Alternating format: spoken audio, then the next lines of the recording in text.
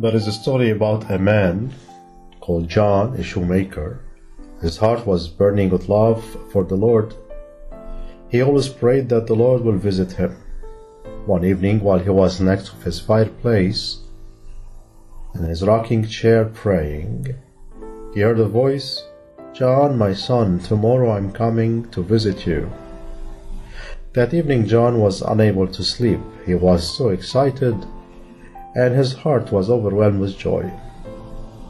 Early morning, he opened his door and was waiting for Jesus to come.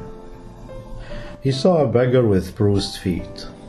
He called him in, washed his feet, gave him a new pair of shoes, and sent him on his way, and he was waiting.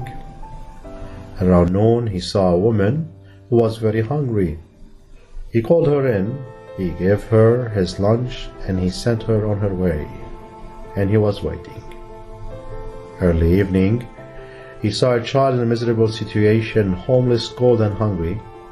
He called him in, gave him food, a pair of socks, and a blanket, and sent him on his way. John went home that evening, and he was wondering why Jesus did not show up. Suddenly he heard a voice saying, "Lift up your heart, John, for I have kept my word. 3 times today I came at your friendly door. 3 times today my shadow was on your floor. I was the beggar with the bruised feet. I was the woman you gave to eat. I was the child on the homeless street." The way to heaven starts today from here through people around us.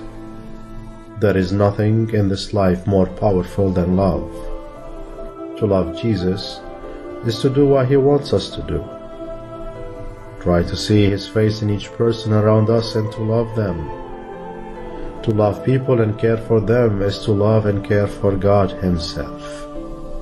The lack of love toward people is lack of love toward God Himself. At the end of my life, when I stand in front of my Creator empty-handed, I will be asked and judged on how much I loved and how much I lack to love.